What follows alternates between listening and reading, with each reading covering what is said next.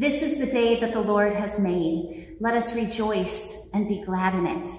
We welcome you to worship today, to this adapted Youth Sunday service on Pentecost.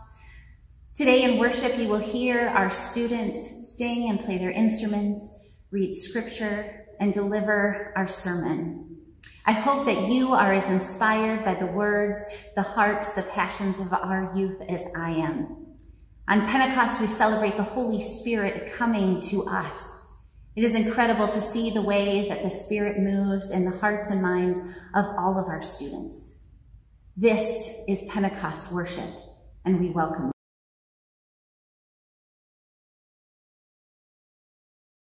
The Spirit descends like a dove, bringing peace to unite the world. In a just and caring community, the Spirit comes like a breath, bringing life to renew the people of God. The Spirit spreads like fire, bringing energy for witnessing to the love of God. Spirit of the living God, come to us and transform our lives by your power.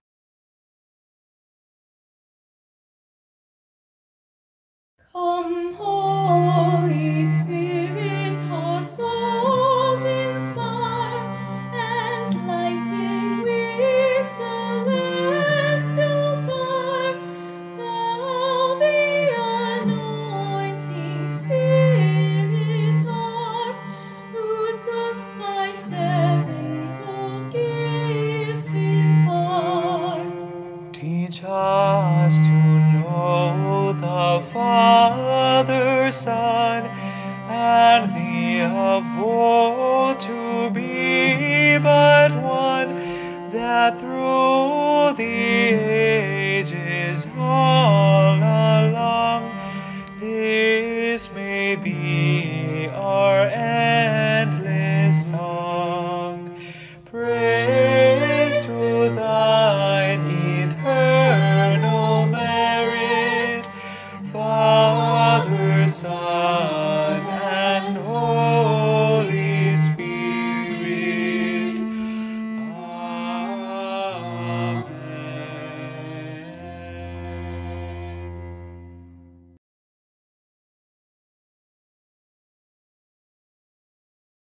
We do not stop enough to listen to the still speaking God. And like the people of Jerusalem long ago, we often misunderstand the Spirit's movement among us. In the silence and stillness of this moment, let us draw near to God and listen. We confess to you, renewing Spirit, that we confuse unity with uniformity and diversity with divisiveness. We speak and behave as if being a part of your family means assimilating others to our way of living. We deny and destroy the beauty you created in each person. We long to change these patterns, O Creator, but we do not know how.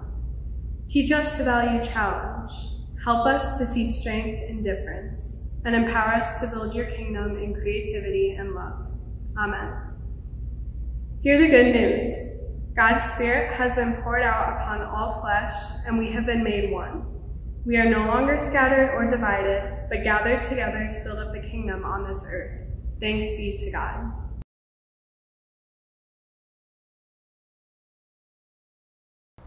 We now have peace as forgiven believers, and this peace is too great to be kept to ourselves. Let us share the peace of Christ with those we love, whether we are together or connected virtually.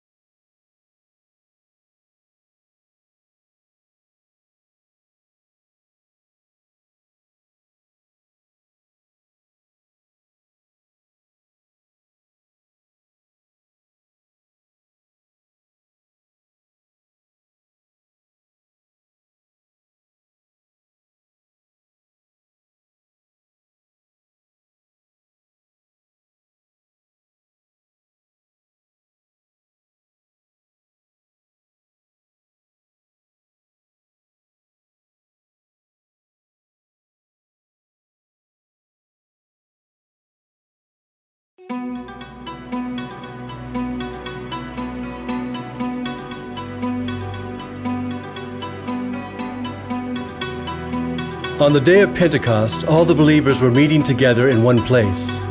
Suddenly, there was a sound from heaven like the roaring of a mighty windstorm, and it filled the house where they were sitting. Then what looked like flames or tongues of fire appeared and settled on each of them.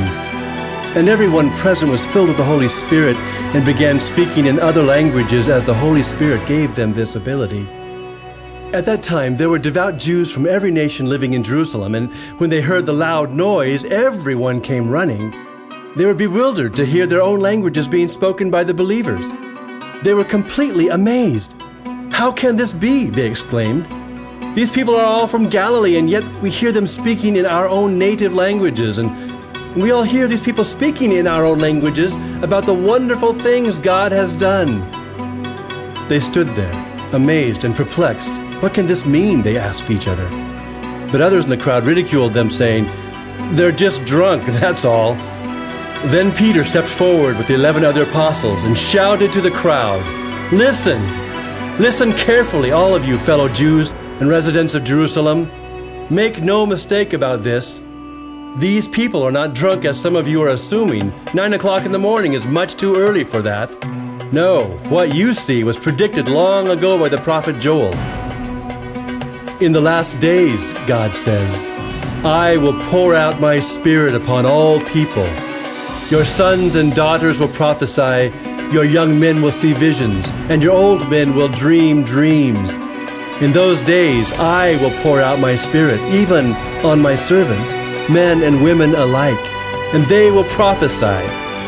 And I will cause wonders in the heavens above, and signs on the earth below, blood and fire and clouds of smoke.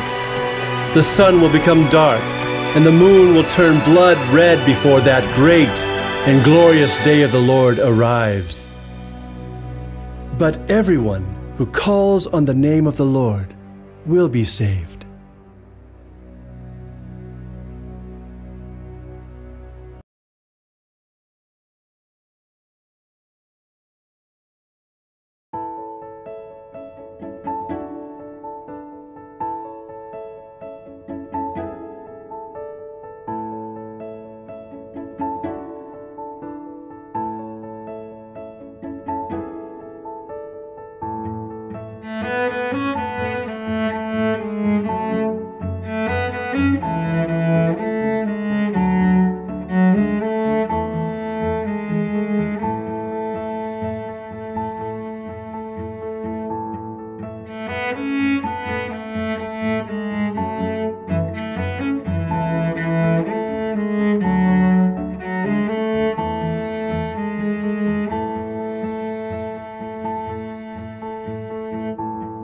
You are my strength when I am weak.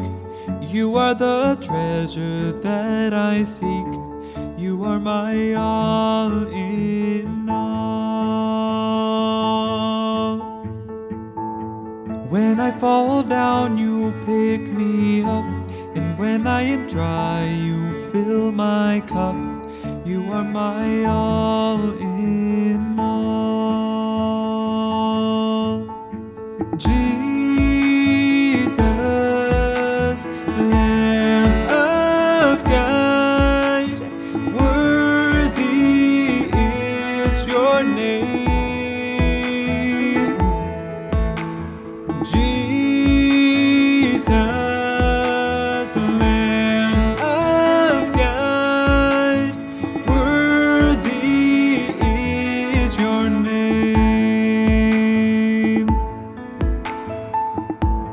Taking my sin, my cross, my shame, rising again, I bless your name.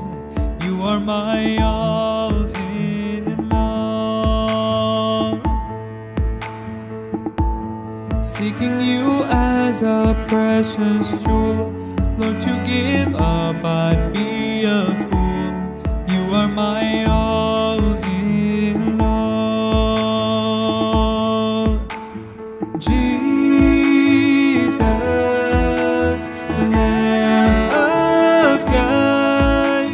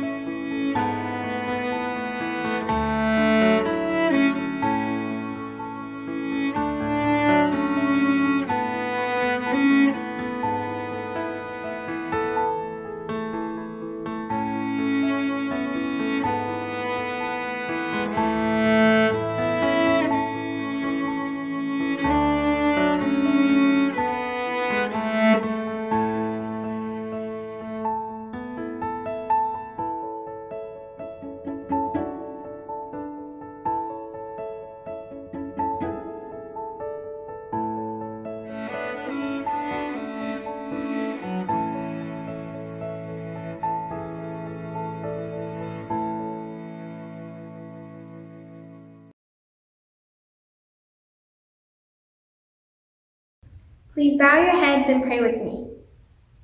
Almighty God, by the power of your Holy Spirit, speak to us in the language of our hearts, that we may hear your word with understanding and answer your call with confidence. Amen.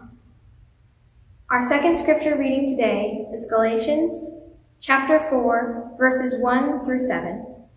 I'm saying that as long as the heirs are minors, there is no difference from slaves, though they are really the owners of everything.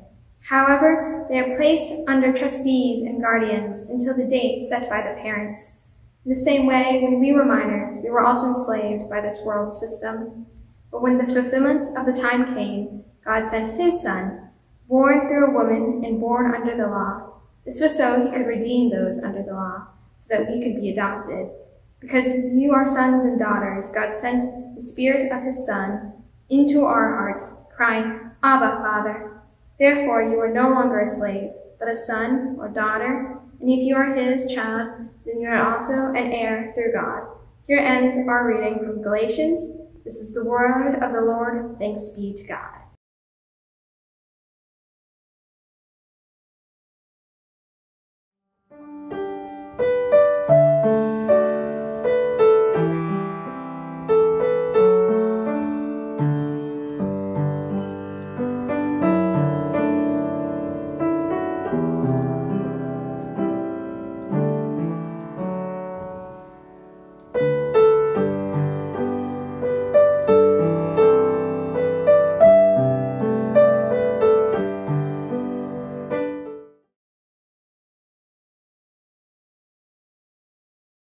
Many of you may know my sister Sydney. She just finished her sophomore year at Colorado State, and I'm finishing my senior year at Libertyville High School. And if you do know Sydney, you might know that she and I are extremely different people. She loves to talk, she's always in the middle of a conversation, and she thrives off of being surrounded by others. I, on the other hand, would rather sit on the couch watching a movie than be found in a social setting. Sydney's much taller than I am. She has straighter hair than I do. She's always dressing up and thinking a lot about what she's wearing, and I'm usually in sweatpants. So, all this to say, Sydney and I are totally different people. But let's put that all aside for a second. Because Sydney and I are a lot more similar than we might like to admit. First and foremost, we're children of God. And as much as Sydney and I hate to admit that at our core we're essentially the same, it's true. And that's true about every single person listening to this. It's true about every person in this town, and this country, and this world. We're all made in the image of God. Despite any differences we might have, our core is the same. We are all children of God. The passage from chapter 4 of Galatians compares us to slaves, bound by the rules set within our society. Later, the passage reads, Because you are sons and daughters, God sent the Spirit of his Son into our hearts, crying, Abba, Father. Therefore, you are no longer a slave, but a child of God. And if you are his child, then you are also an heir through God. The first time I read this passage, I was like, okay, cool, that's nice. But then I started thinking about it a little more, and I realized how profound it really is. Sydney and I might be sisters, but you and I are siblings in Christ. And as we heard last week in Galatians chapter 3, verse 28, there is neither Jew nor Greek, there is neither slave nor free, nor is there male and female, for you are all one in Christ Jesus. We've let society construct differences between us. We've let society pit us against each other. We've let society tell us that one person is lesser than another because of their skin color. We've let society tell us that we should prohibit a woman from marrying another woman. This is not God's intention for us. Instead, we are to lift each other up and love our neighbor as ourselves. What kind of Christian am I if I refuse to love and support my gay neighbor? What kind of Christian are you if you feel it necessary to clutch your purse more tightly when there's a black man behind you in the grocery store? The basis of Christianity is love. You even said it yourself as we recited the summary of the law earlier in the service. We all declared that we first must love God, and second, we must love our neighbors. On these two commandments hang all the law and the prophets. You all remember that, right? We say that we love God, and we say that we love our neighbors. That belief should not be disregarded when we leave church on Sunday mornings. Where is that belief when we're arguing about whether or not our church should proclaim that Black Lives Matter? We cannot claim to be children of God if we don't let God's light shine through us. We can't claim to be children of God if we don't let God's love be the basis of everything we do. During my time in the church choir a couple of years ago, we sang a song called Stand in the Light. This song talked about how one of the hardest things to do is announce to the world that you're a Christian. And for me, there have been times where I've been ashamed to admit that I'm Christian. I've been ashamed to admit that I practice the same religion as the people who stand outside Planned Parenthood harassing women because they might be going in to get an abortion. And I continue to be ashamed that I might be associated with that kind of hatred. But I'm sick of being ashamed because I know that we're better than this. I know that this church rejects this kind of hatred. I shouldn't associate myself and my religion with those who refuse to accept their neighbor for who they are. I shouldn't associate myself and my religion with those who don't recognize the basis of Christianity as love. And neither should you. We should be proud to announce that because we are Christian, we are full of love to give. Because as far as I'm concerned, the most Christian thing you can do is love and support your neighbor, no matter how different you think you are from them. Something I've noticed about this church in particular is that it's full of people who really care. This congregation is full of people who do let love guide them. Our congregation cares about those around us and those who society has deemed lesser. I love that we've created an anti-racism and equity task force, and I love the work our church does to support missions like PADS and the food pantry. But as great as it is to care about our neighbors, we also need to know them. As great as it is that we work to support communities in need, we also need to befriend those communities. Because what can we, as a predominantly white congregation, possibly know about what it's like to live as a Black woman in America? How can I, as a white teenager, talk about the experiences of Hispanic immigrants at our nation's border? The answer is simple, really. I can't. We can't. So we need to not only provide for our neighbors, we need to know them. Until we have members of our congregation who come from all walks of life, we cannot truly know our neighbors. I don't know exactly how we can go about building a community more representative of our world, but I hope our church fights together to find paths forward rather than fighting against each other. Today is Pentecost. Today is a day where we celebrate God's gift of the Holy Spirit, who came like a rushing wind and tongues of flame to unite the people gathered in Jerusalem. The Holy Spirit transcended the divisions of those in the crowd. The Holy Spirit, who Jesus promised would be our companion and our advocate, came to us and is still with us today. Let this be a call to you to question the box society has put you in. Let this be a sign to surrender your limited understanding of love and instead live into the expansive love that's only possible through God. This love will lead you to places where you're surrounded by those who aren't outwardly similar to you, and that's good. This love will lead you into relationships with other children of God, who are siblings in Christ, all made in God's image. Therefore, you are no longer a slave, but a child, and if you are God's child, then you are also an heir through God. This is God's promise to us, and God's promises are everlasting. Amen.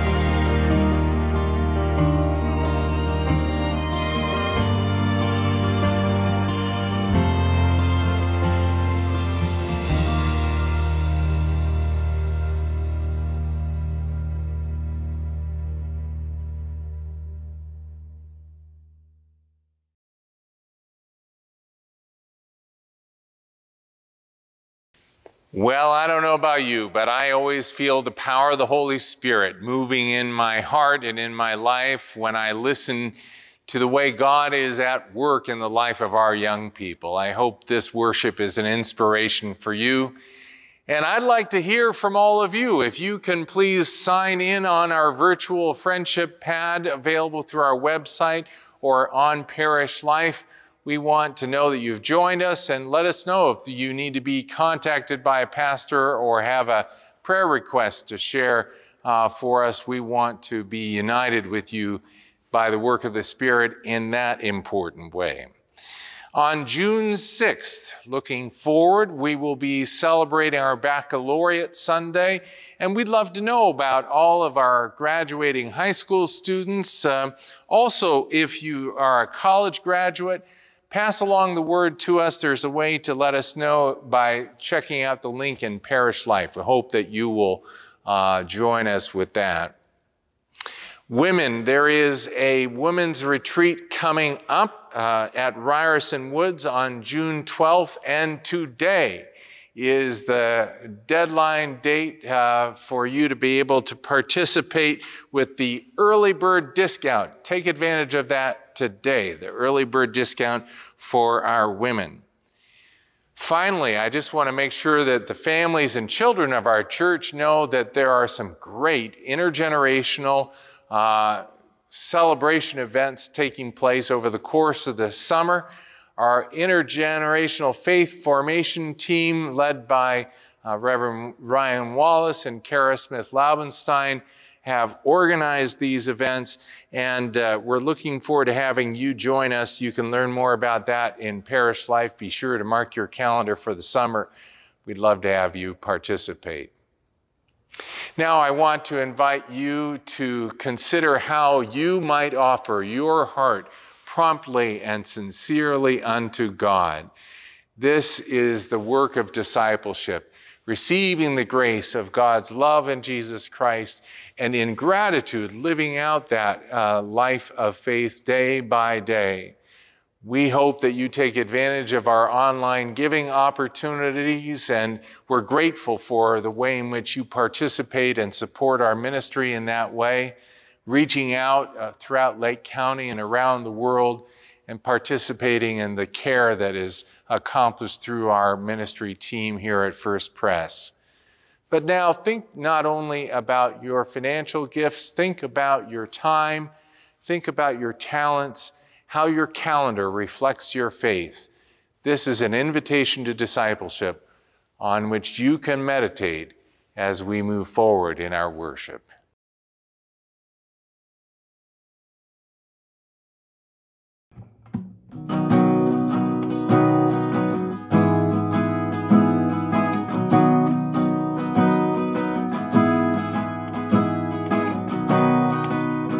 Are you hurting and broken within, overwhelmed by the weight of your sin? Jesus is calling.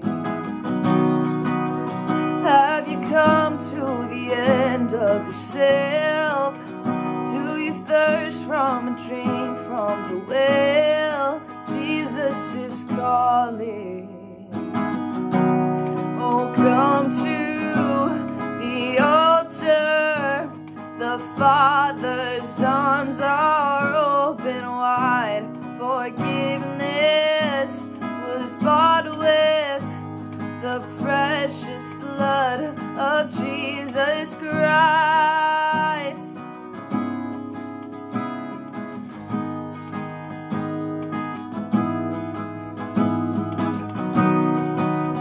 Leave behind your regrets and mistakes. Come today, there's no reason to wait. Jesus is calling. Bring your sorrows and trade them for joy. From the ashes a new life is born. Jesus is calling. Oh, come to the altar. The Father's arms are open wide.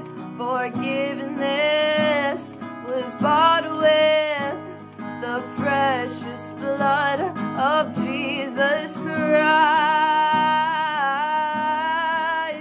Oh, and oh, what a Savior! Isn't He wonderful? Sing hallelujah, Christ is risen. Bow down before Him, for He is Lord of all. Sing hallelujah, Christ is risen.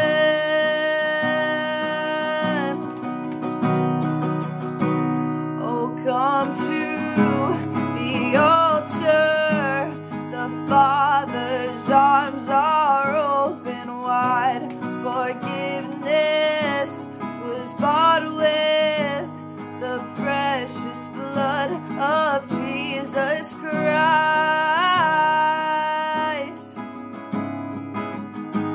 The Father's arms are open wide.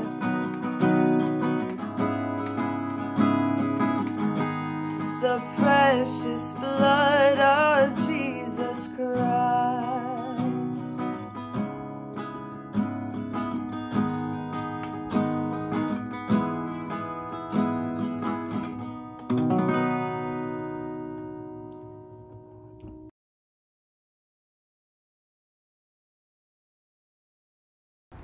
Dear God, we gather here to bear witness to the glory of your work in the world. We stand in awe before the wonderfully imperfect creation of our physical reality, but strive to live beyond it. To speak, to love, to act not just in accordance with our own whim, but to live by the fire of the Holy Spirit within us. We are a broken people, absorbed in a consumerist and divisive ideology, left altogether too often feeling hopeless and empty. We were destined for more. You did not just choose to share the faith with the priests, the elect, the flawless of the world, but sent flames down from the heavens so that all might understand the word. You knew us as the flawed creatures we are from the very beginning, and you gave us love from which nothing can ever disqualify us. O God, inflame our spirits so we trust in the plan you have for us and are comfortable in the small places. Inflame our hearts so we might love all people in the way Jesus taught. Do not make us hate along the world's lines, black or white, cisgender or transgender, conservative or liberal, gay or straight, for these societal constructs will dissolve in the kingdom of God. O God, inflame our minds so we might discern your higher truth for ourselves, actively searching for our values rather than absorbing views from social media's echo chambers.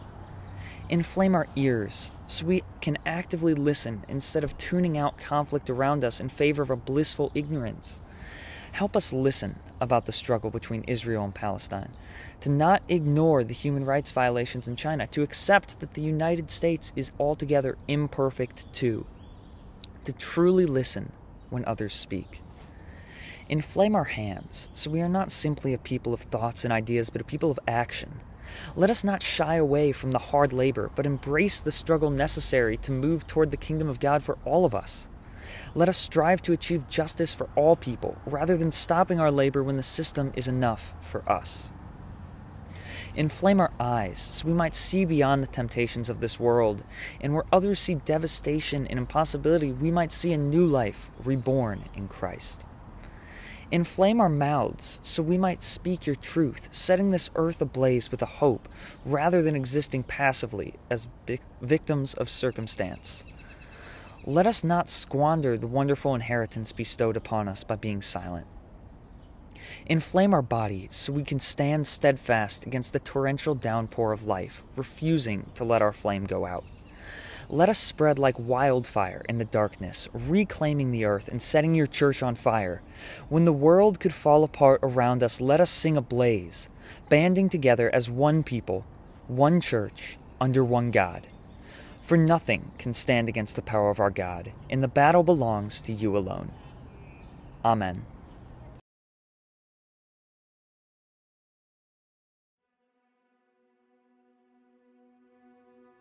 Staffe arimoguru. Vater unser im Himmel. Unser Vater, wat in die hemel is. Αγιαστείτε το όνομά σου. Dein Reich komme. Mapenzi yako yatimizwe. In de hemel als ook op de aarde. Lees een lekkertje naar hemel.